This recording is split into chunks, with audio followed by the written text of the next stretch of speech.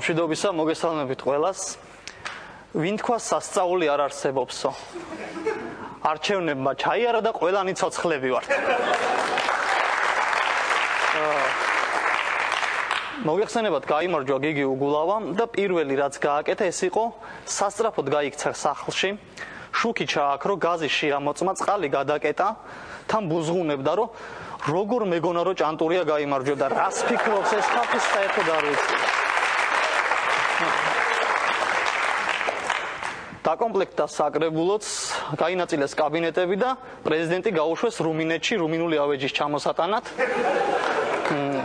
უნდა აღინიშნოს, რომ ამ არჩევნებზე სამართლიანი არჩევნების მიერ მთელი ქვეყნის მასშტაბით დაიწერა მხოლოდ 46 საჩივარი. არა და წინა არჩევნებზე 46 საჩივარი 1 საათში დაწერა ერთმა ცალთვალა დამკვირვებელმა. კიდე უნდა და გაგრძელება, მაგრამ პასტა გაუთავდა და გაჩერდა. არჩევნები დამთავრდა და შეიცვალა საარჩევნო ბანერებიც. ნაციონალებმა თავის ბანერს წარწერა შეუცვალეს და უკვე წერია მადლობას გიხდით მხარდაჭერისთვის. ნიკა ივანიშვილმაც შეცვალა წარწერა და უკვე ესეთი სლოგანი აქვს: თბილისი ჩემი სახლია, ურეკი ჩემი აგარაკი. და გოგი თოფაძემაც შეცვალა წარწერა, ისე უკან მივდივარ და ნეტა ამ საქმეს რას დავათრევ აქეთ-იქით. ესეთი სლოგანი გამოვიდა. ეს თბილისში, რეგიონებშიც არის რაღაც ცვლილებები, ამას წინათ კასპში ვიყავი და მაგარი სლოგანი ქონდა იქაურ ნაციონალური მოძრაობის ბანერს. თქვენ აქ უნდა ნახოთ გასაკეთებელი რამდენია.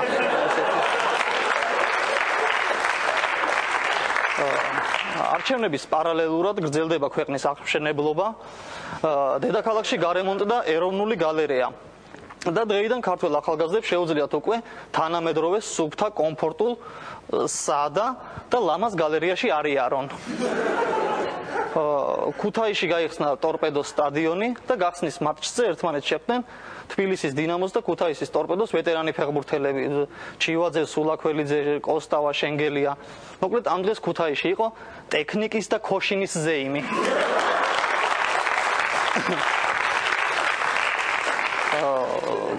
განვაგრძობთ ფეხბურთის თემა.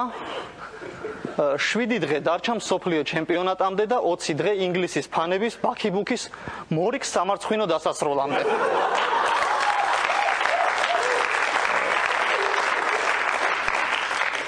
ალბათ გაინტერესებთ მე ვის გულშემატკივრობ ამ მსოფლიო ჩემპიონატზე, გეტყვით ჰოლანდიას, ოღონდ იმიტომ არა.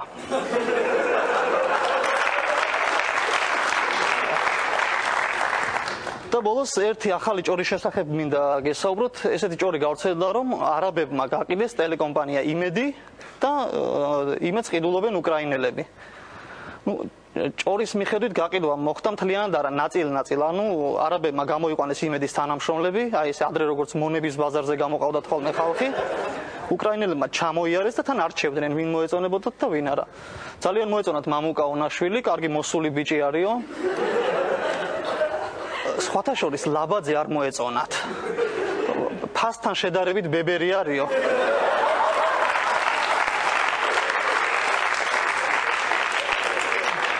მაგრამ ცოტას გავივლით კიდე ზევით აუყვებით და თუ ვერაფერი ვერ ნახეთ დავბრუნდებით თო უკანო. სხვათა შორის ერთ-ერთი უკრაინელი მყიდველი მივიდა ნოდარ მელაძესთან და მის უკან მდგომ არაბს უთხრა, რომ შეიძლება ნოდარს ჩემი ფალავანი დავაჭიდო.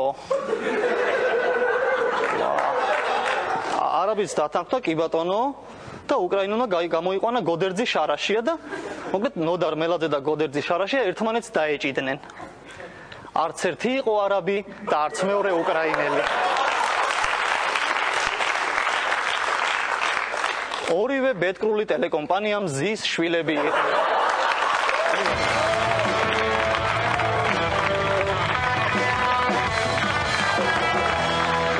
შემდეგი რუბრიკა ვიდეო, რომელიც ნახე მაი ვიდეო ჯიზე.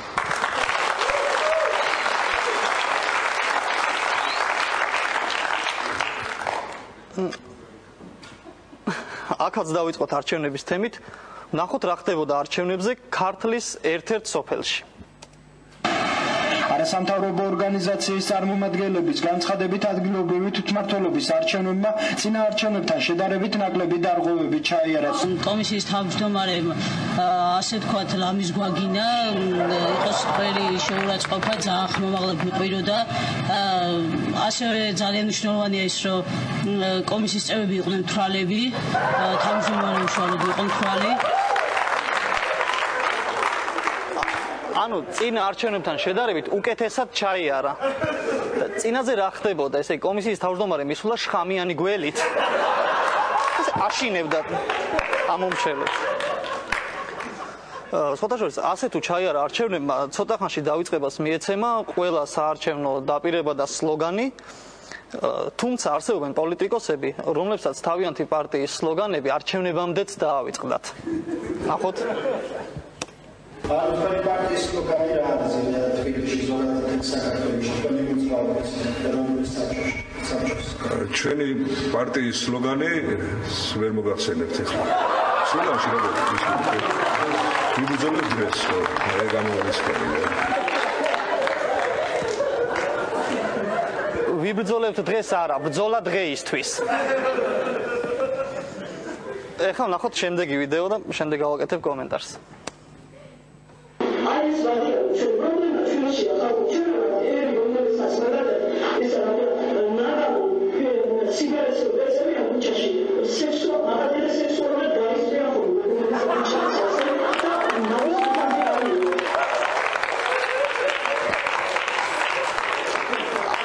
ანუ პრობლემა რაშია რომ სიგარეტს სექსუალურად ისვრიან თორე დარდიმანდულად რომ გაისრონ აი ესე ვირას იწეს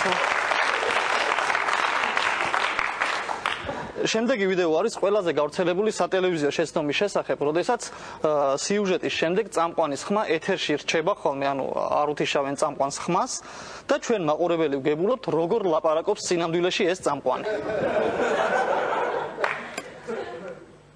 და იგი ასევე მმართველი პარტიის პროცენტული მაჩვენებლების ხელოვნურად გაზრდაზეც საუბრობს. მე რაღაც გადმომახტუნებ ხოლმე თუ გამოგივართ ახლა ვიცი ეს ისა.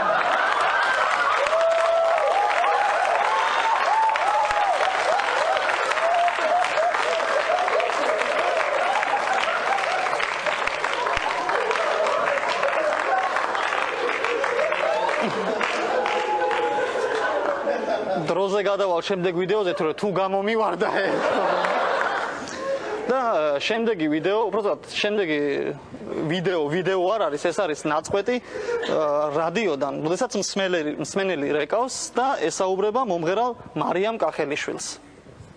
და ალბათ ორიგინალური კითხვა გექნებაში მომზადებული. მე? კი. რა მე მაგბავს მოიწმინე. ძალიან წყნარად დინჯად კედილად ლაპარაკა და მომეწონა მაგითი ლაპარაკი და 14 წლის ბავშვი რო ამხელა იმას გაართმევს თავს ეს არის დიდი კატასტროფა მას მისთვის.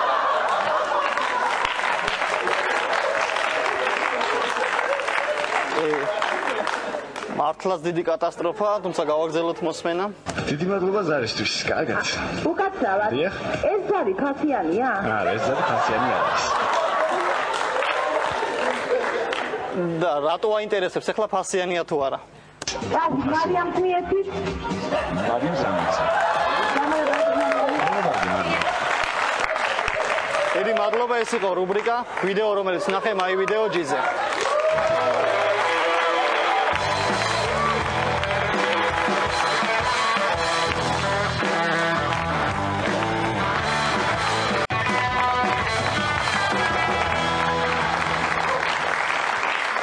ჩვენი გადაცემის სტუმარია მომღერალი ლექსენი.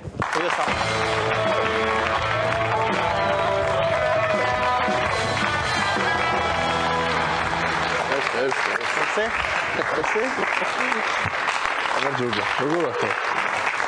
სამ დავждები, მოდი. საინტერესოა წამოგირი.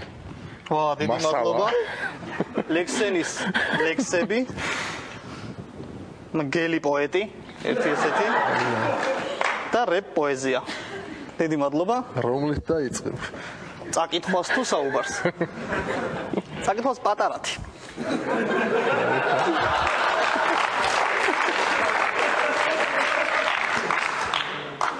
ლექსო გავიგეთ სოლი მოგიყვანია გილოცავ დარმინახეთ პირადად და აყურებელიც უერთდება ეს ძველი ამბავია უკვე მეგონა ხომ არა მე და შენ ხوار შევხვედრი ვართ ასე ეთერში ერთმანეთს ცი დავიწყო კი ბატონო სად გაიცანი შენი მეუღლე მოდი აქედან დავიწყო უკრაინელია როგორც მოგოდ უკრაინაში წავედი საქმეზე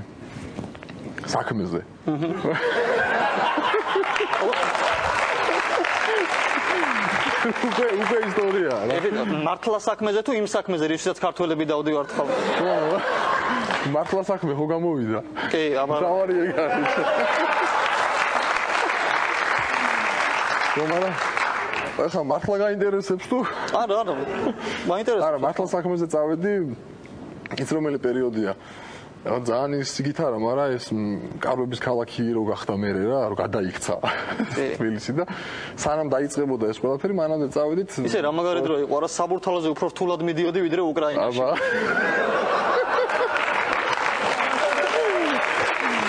ზუსტად ეგრე იყო და აქ ხო ვეღარ ვაკეთებდი საქმეს აი კონცერტი რა ფერდა წავედი იქ რა იქ გავაკეთეთ იმიტომ რომ ზაგახსნილი იყო იქ ზევით ვერ აყენებდნენ ჯერ კარვებს და იქ ჩავედი და რაღაც სუპტა ასე ვთქვათ ჩვენს კოლეგებთან რა მივედით კაი კომპანიაზე გავედით ასე ვთქვათ შეხვედრები ქონდა ასე შემდეგ რაღაცები და მოკლედ გადავწყვიტეთ რომ უნდა გვეთანამშრომლა ისინი ჩამოსულიყო ნაკ მე იქ და რაღაც ჩვენი მასალები გავცვალეთ და გადაწყდა ყველაფერი ხელი ჩამოვარდით რა კარგია და რაღაც კლიპებზე მეკითხებოდი აი ამ კლიპში რა დაგიჟდათ ეს კლიპი და მეთქი ეს ძვირია ჩვენთან $5,000 გადავიხადეთ ამ კლიპში და ვა რასამო ჩვენთან იწყება 25,000-დან ამის ფასი და მოდივართ ამ მოდიოდნენ რა მართლა მოდიოდნენ და ნუ რო ჩამოვედი მე უკვე და შევედი საკანში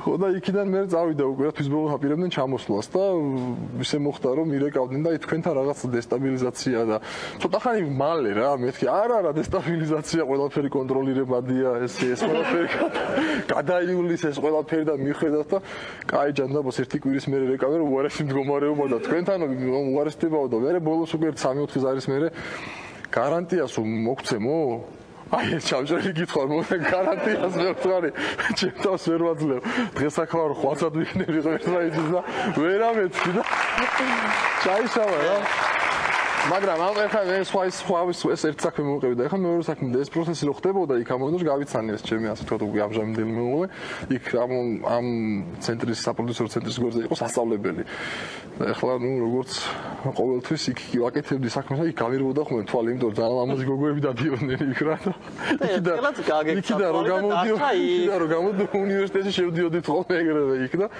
იქ შევნიშნე რაღაც მე პირდაპირ დიხვით მივაჭერი და ასე თქვა ჩვენებურად რო თქვა რა. და გაოცება რამაც პირველი რამაც გაოცება იგი იყო რომ მეთი Извините, вы не подскажете, как с вами познакомиться? Ну, გაგიჟდა. შენო საიდან ხარო და თან ის პერიოდია რა, ეს აი გრუზინი უკვე რო უტყდებათ რა, აი არსია მომნებს რა, გაფუჭებულისა და მხარი ეს თბილისი. გრუზია დამალე რა. კარგად დაგიმალია. მეთქი თბილისიდან რა. გაგზელება იყო. ეგეთი რა.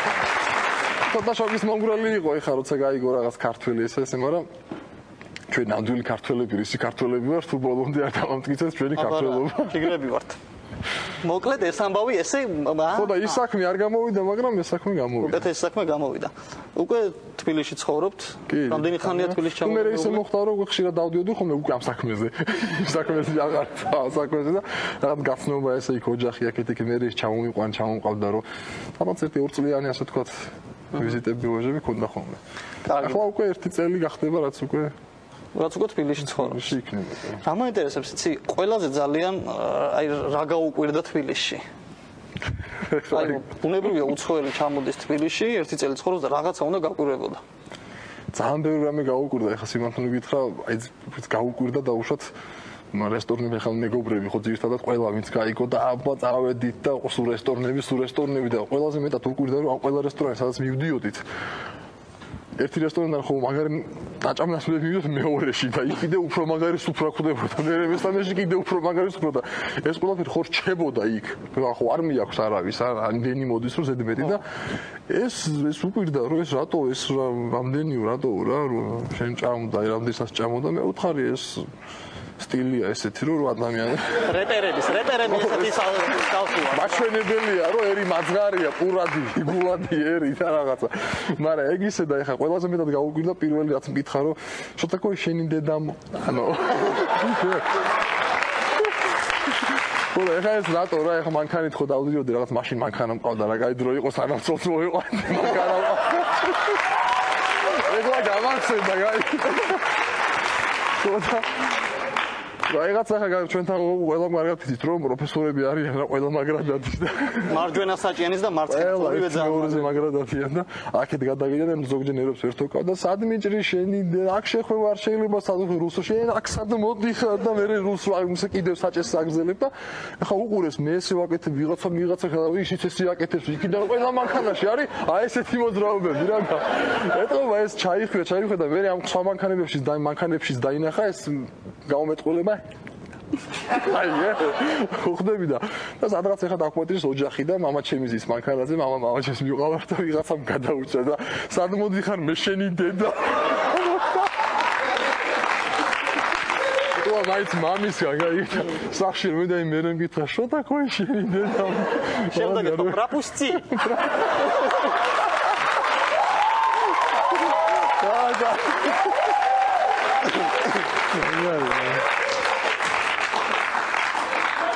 კარგი, ეხლა მოდი შენ საქმიანობაზეც გადავიდეთ. პირველ სტერეოზე ტრიალებს ესეთი ანონსები და გადაცემები, შენი გადაცემა. არა, რაღაც რუსია მორჩა ის და. დაალაგე შენი ქართული ათეული. ჩემი არა ქართული. ხო, დაალაგე ქართული. ჩვენია ხო ჩემიც არის, რა თქმა უნდა, კი. და მოდი გადაცემა დაიხურა?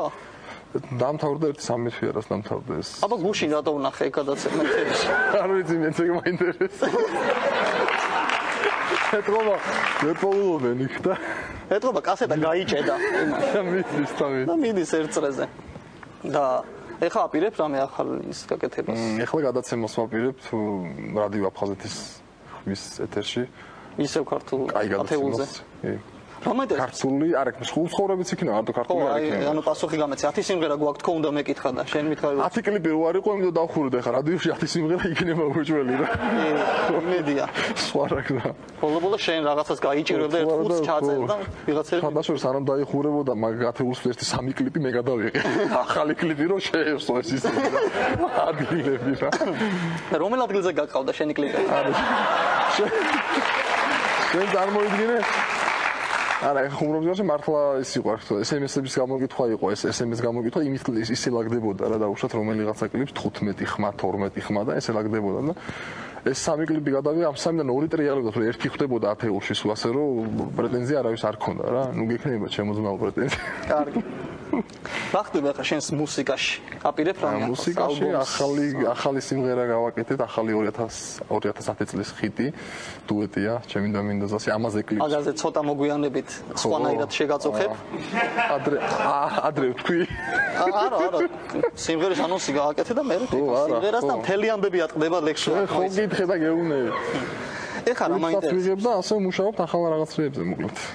ხო და რა მაინტერესებს? რეპი ხო ლექსია რა. რამდენი პროცენტია რეპში ლექსი, რამდენი მოდის ძირითადი? ძირითადი ეგ არის 80% ლექსი. და შენ სიმღერებში სულ შენი ტექსტებია. ჩემი ტექსტებია. ძნელია ამის წერა? ძნელია. არ არის ძნელი? ძნელი არის კი როგორ არ არის, მაგრამ ისე მიჩვეული ვარ, იგი დამოღავებული ვარ და უშუალოდ ეხლა უნდა დავწერო. დავწერ. მოდი ეგეთი რამე ვცადოთ, მე რაღაცას დავწერ. ეხლა პასტაფურცელი არ მომწერ. არა, ზეპი. ლაივი. ხო, აი რამეს გეტყვი და შენ გარეპე. ეგ ადვილია მინდი. კაი.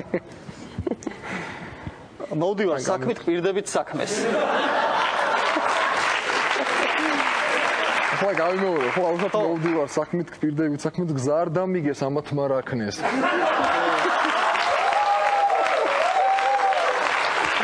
რა წინა საარჩევნო ის იყო მაინც და ხო და რა ჩამჩა გულში იმიტომ რომ 30-ის რიცხვის 8 საათი რო გახდა ეს ნიჩბები დაყარეს და გაიგო მე ვთქარი ვიტყვი ამოვასეთ მაინც ამოვასეთ მაგრამ არჩევნებზე გაიცემელი კიდე მეორიაო და ამოვასებთ მე ის როგორ გაირეპება გაზიათი თეთრი შუქი 5 თეთრი წყალი უფასო არა მაგა ეგ არ არის სახუმარო თემა სახუმარო არა მაგაზე მოიცა მე ხელებს რეპის სახუმარო თემაა? შენ რეპს როგორც ხუმრობას ისე უყურებ? ზოგჯერ შეიძლება. მაგას რა მოხდება, იცი? აი გაზია თეთრი შუქი, ხუთი თეთრი წყალი უფასო, უფასო. უფასო. სხვას უნდა დაუფასო. აჰა. აი, ეხა მაინტერესებს. ხო შეიძლება რომ წავიდე. იგი როგორ არა ეს ანუ ამას ეხლა რასაც უკვირდები, თავისი მანერა აქვს წაკითხვის, ხო? ნუ პირადად შენია, შენ შეხვდა ეს რა. კი. ავირიე დამშვიდება მინდა, ნუ მაჩერებ გამეცალე გზიდან, ესე ხო არ უნდა წაიკითხოს.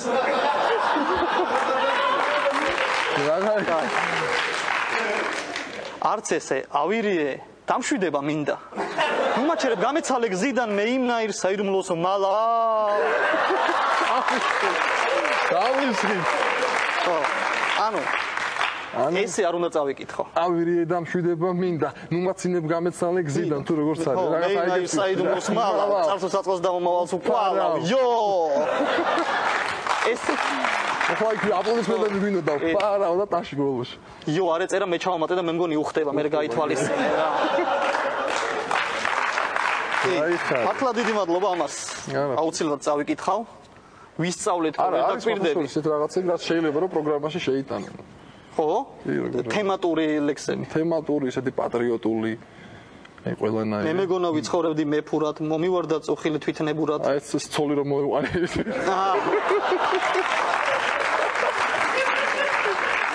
ანუ ძირითადად ლექსებია სიყვარულზე. კიდე კარგი ჯერ კარგად არის ეს ქართული შეღავთოთ გამშორდება ამის.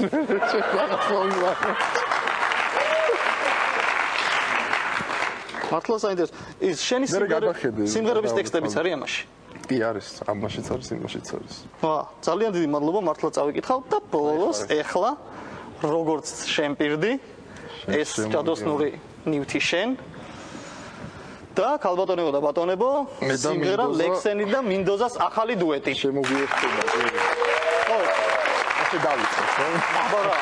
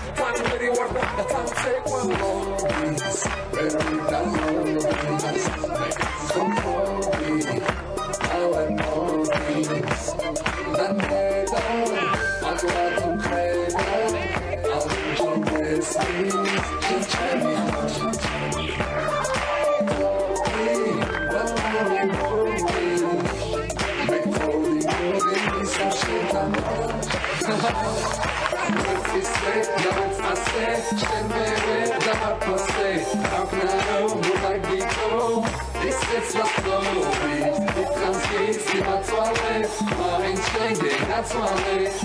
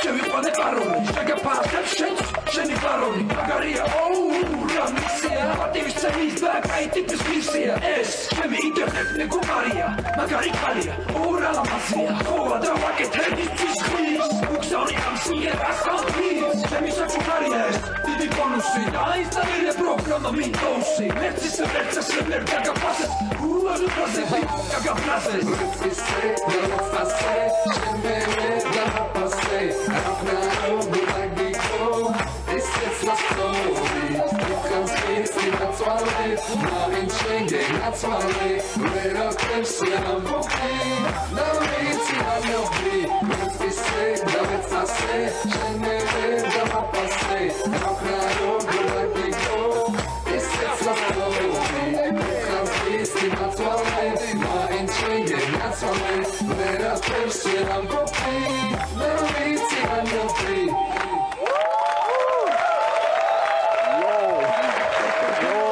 Aikare. Დიდი მადლობა, ჩვენი სტუმრები იყვნენ ლექსენი და მინდოზა.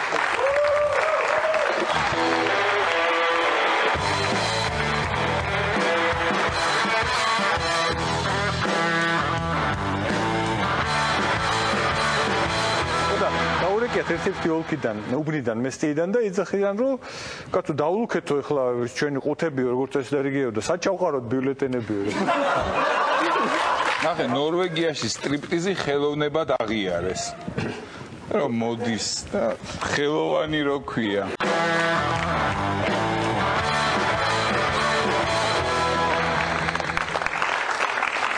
და ჩვენი გადაცემის ტრადიციული რუბრიკა პრესის მიმოხილვა.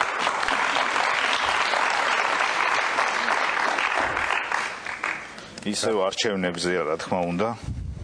რა თქმა უნდა. და ვიღაცებმა ხო მიულოცეს უგულავას გამარჯვება. და მაგარი სათაური გამოაცხო მაინც გაზეთებმა. რა შემთხვევაში ცნობს არჩევნების შედეგებს მისი ყველა მონაწილე. აქ რა ქვია იცი ამ არჩევნებს? ჩაიარა და რა დაარქვეს? თამაში მიშას ყანაში.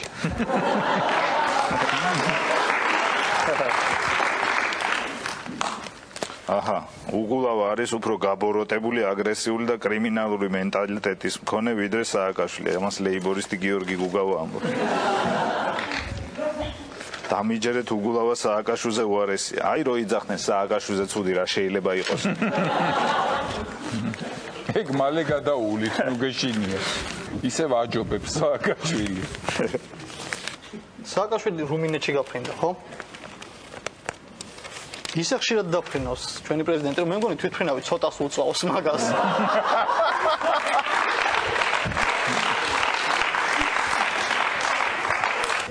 აუ, ეხლა ისე ოპოზიციური გაზეთები დაიწყებენ.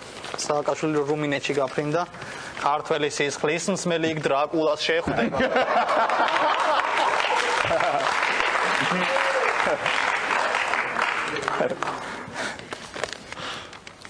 აუ, ძალიან მაგარი ინფორმაცია ვნახე. ჩინეთის დიდი კედლის გამძლეობის საიდუმლო ამოხსნილია.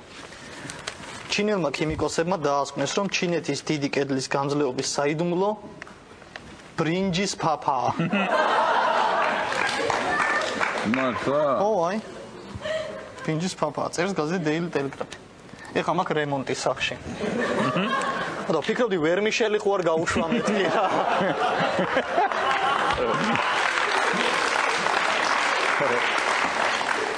თურმე რა ვერმიშელი ბრინჯის ფაფა. სხვა შორის ჩვენთან ვერმიშელი უფრო ამართლებს. რა იცი, მე შემოსასვლელი მინდა რომ ცოტა ღია ფერებში იყოს, ნათელ ფერებში, ალბათ აჯაბსანდალს გაუშვებ. აჯაბსანდალი კაია თან. ცოტა დაელოდე ბადრიჯანი გაიაფდეს ახლა რა? ხო და კაი აჯაბსანდალი შესასვლელში, იმიტომ ზაფხულში გრილია და ზამთარში და სუნთქავს ხო? კი არ ჩაიხუთება. და სტიაშკის მაგერად მინდა ღომი. უი, ჩემთან იყიდება მაღაზიაში ესეთი ღომია, უცებ გვავდება. და კუთხეებში გავუშვი ყველი. პლინტუსებად, ხო? ოღონ ღომი აბაშის აიღე, რა მე არ შემოგაპარონ. მაგარია ყველი რო გაქვს პლინტუსად და მე რო გიყვს ეს თაგვი საიდან გაქვს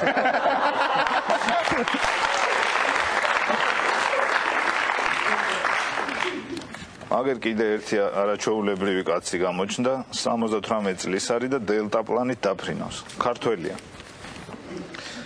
და ინტერვიუზე მივიდა ვიღაცა ეკითხება ეს კაცი ეს ჟურნალისტი სოფლელები არა იყოლიეთ ავიყოლი არა ზარმაცები არიან მეუნებიან დავლევთ არახს და სადაც გინდა გადავხტები თორე ისე გუნდი რო იფენ ერთი სოფლის მოსახლეობა რო დაფრინავს და რო ანადგურებს ნათესებს და ქალები რო ქვევით არიან და რო დაწუნებენ კაცებო ჩამოდით ეხლა და გეყოფათ არ გაცივდეთ აი ნახე კიდე რა სამ საქართველოში ვინც დაფრინავს ყველას ვიცნობ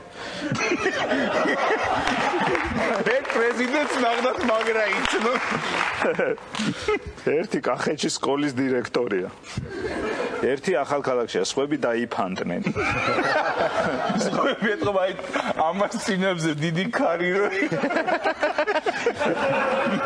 იმან მიმოფანტა ვინც აი წაიღო კაცმა არის ეგრე არის ნახე კომპიუტერული ვირუსით პირველი ადამიანი დაავადდა რა სიმპტომები აქვს იცი ცხოველების ხომ მოვილია ეკიდები რაღაცის თქმა გინდა და ვეღარ ამბობ ხო რა ეჭედები ის რო ჭკვიტინებს კასპერსკის ვირუსი ეგეთი ხმა ნეტა რა გამოუწერეს მაგრამ ხო იცი რა შველის უნდა დაიძინა და რომ გაიღვიძებ ყველაფერი ტესტრი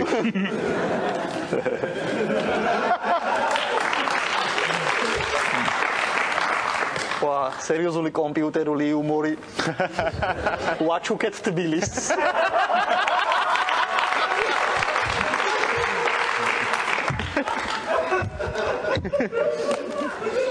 ნეტა გადამდებია ეს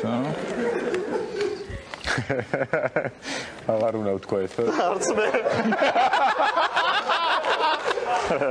ფლეშკაზე მივედი და გავჩერდი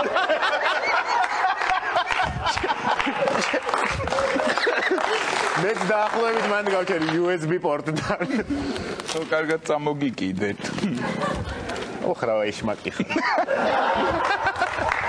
მე ხო ამ სფეროში ვმუშაობ კარგი უცნაური ისტორიები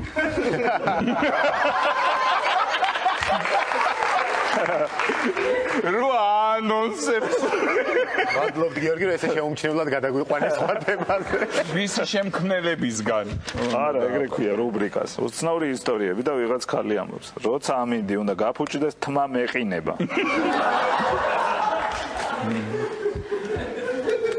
მაგას ფრეონი აკლიათ მე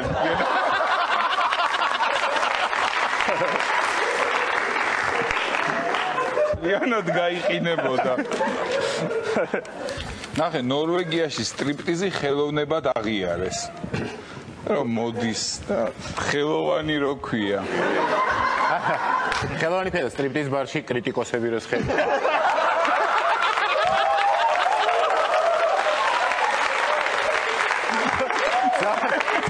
ძალიან ესეთი ტექსტები რა რაიმე რაღაც არადამაჯერებელი და ნორვეგიული კულტურის დღეებზე არ გინდა წასვლა სახში რომ მიდის კრიტიკოსს ძალიან დავიღალე დღეს ისეთი ხელოვნების ნიმუშები შემოიტანეს პირდაპირ პირიღია დავჭა მე და ვაშას ზე რომ მოგწავთ ვაშა არ უხდება კრიტიკოსს ხელოვნების ამბები ეხლა რომ გახდა დაიწყოს ეს სათაური მაქვს მე მომზადებული როგორ გადახვალ მაინტერესებს თიკოს ადონიშვილს რა კაი იუმორი ქონია ჯერ ის არის თვითონ თემა ინტერვიუში არის ფობიები იმიტომ რომ ყველა ჟურნალში არის ამ ბოლო დროს ეტოლო ყველაფერზე ელაპარაკნენ და ეხა შიშებზე ელაპარაკენ ბუნებრივ მოვლენებსაც შევეხოთ ეს ეკითხება მიწისძვრის მეშინია კატასტროფა არ მეშინია ცუნამის ალბათ იმიტომ რომ კარგად უცურავ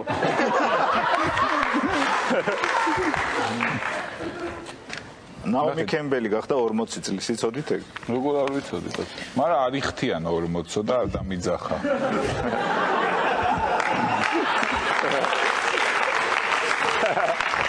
მე ვთქვი სულ იხდიდი და ეხლა რა დაგემართა. შენ რამდენი წლის ახარ დათო? 44-ის. აი რო შეხედა ხა დათოს და ნაომი კემბელს მიხედი რომ ერთი გოდა არიან. ჟურნალისტ კარაოკეს გამარჯვებული რადიო პალიტრა, ამას არ ვიცი რა შესავალი გაუკეთა. ხო და ფრიად გაგვაკვირვა აქ წერია აფხაზეთის გუნდის წევრმა ზაზა წურწუმიამ, რომელმაც ქუინის სიმღერა ერთი ამოსუმ თქვით შეასრულა. ანუ ხო დაიწყო რედიო გაგა რედიო